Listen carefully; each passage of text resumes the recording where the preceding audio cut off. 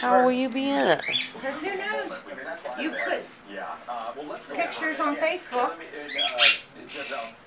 in advance apologize. We have to cut you off. Curtain already begins again. But Okay, let's guys. talk about that secondary theme we had. It doesn't make sense. And it went over the different themes here, the different points. The gun doesn't make sense.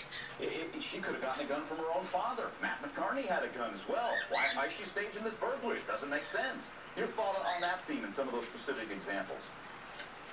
Well, of course, that's a classic defense theme. That's what defense attorneys do. They say the state's burden is to prove a case, and here's some holes. And if these holes are there, they don't have beyond a reasonable doubt. That's what they're doing, poking reasonable doubt holes. So, if the glove doesn't fit, you must acquit here. If it doesn't make sense, it doesn't make sense. I mean, I've been to, many of these, and that's a classic theme. It just doesn't make sense. It just doesn't make sense. I remember hearing it in Sandusky.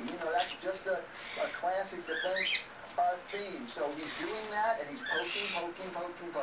Did any of those you think resonate? Because he went on with, the rental car. She could have just borrowed a car from a family member. Hair color showed the pictures. You can see right here. She's got brown hair in May. I mean, was he effective or not in any of that?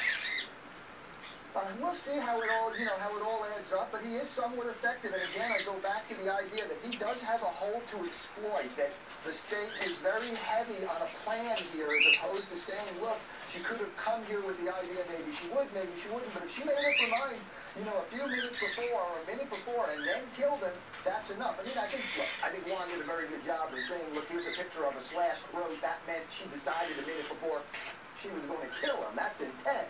But Ernie is exploiting that with all these little things. And if he takes enough of those little pieces out, he's expecting the state's house of cards to fall. Because a circumstantial evidence case depends on all these cards. These babies are way too fast for me.